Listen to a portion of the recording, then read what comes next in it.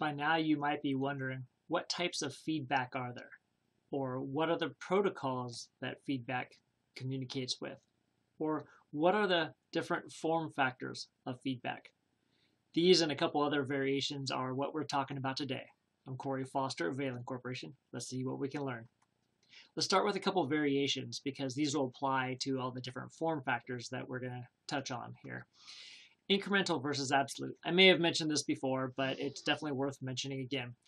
If you have a guy running and he runs forward 10 steps and then he runs back 10 steps, that's incremental.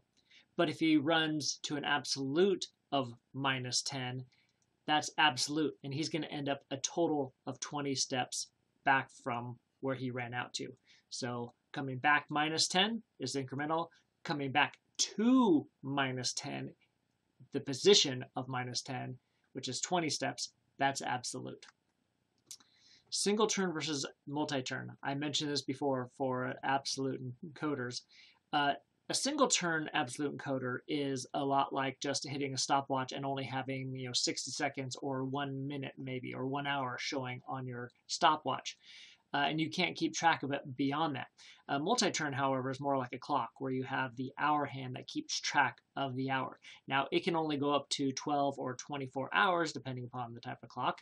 But that's multi-turn absolute encoders have that actual problem as well, where they can only go up to so many turns. A lot of them go up to 4,096 turns.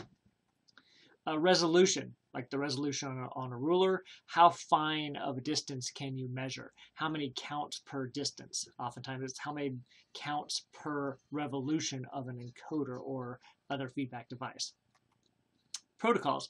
There's a bunch of different types of protocols. There's the higher speed ones for motion control. There's lower speed ones for process control. Here's 3 that we've talked about. The quadrature signals for incremental, analog for like 0 to 10 volts, like a tachometer.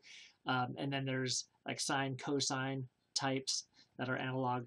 And then there's a whole bunch of different communication protocols, EtherCAT, Profibus, Profinet, SSI, serial ones like RS-232 and 485. I mentioned SSI, which is based on RS-485, DeviceNet, NDAT, which is proprietary, can open. A lot of these are closed protocols more than others. Some are proprietary, but there's a whole bunch of other ones out there as well. So just kind of keep an eye out for that. Now there's rotary encoders. This one would go on the back of a motor. It would bolt a screw onto the back of a motor here, and it would go onto a rear shaft of the motor. So that's a rotary encoder, but then there's other types of rotary encoders where this would couple to the shaft of a motor, or maybe a conveyor belt, or a rack and pinion, or the wheel of something.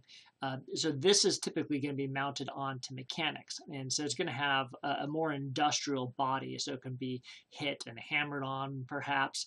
It's going to have a different type of communication protocol than this one. This one's going to be more for the motion control. So it's going to have like the SSI or even EtherCAT, that is high speed, whereas this one here is going to be more like the Profibus or DeviceNet or can open stuff that's going to be more for the process control. Definitely much different types of applications, but they're both rotary. There's linear ones which have a lot of the same technology as rotary encoders, but this is a linear encoder here. Then there's other options of linear. There's LVDT, which has a lot of different meanings depending upon the industry. This can mean a couple different things. All have the same type of feedback. There are wheels, where this wheel rolls on a conveyor or a surface, and it translates from rotary to linear measurement. There's cables, where this cable comes out, again, converting this linear into a rotary measurement. So there's basically a rotary feedback device in here, and it just rotates with this cable that's pulled out. And then there's even laser ones that can be used for high precision measurement over a linear distance. And that leaves me with one other type that is worth mentioning, which is a ring. Now, I didn't put this with rotary because it's essentially the same type of technology as a linear encoder.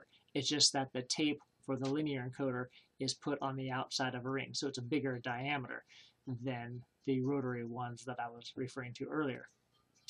I'm Corey Foster of Valin Corporation. I hope that helps. Reach out to us at the Motion Control Show or this email address here. We're happy to help.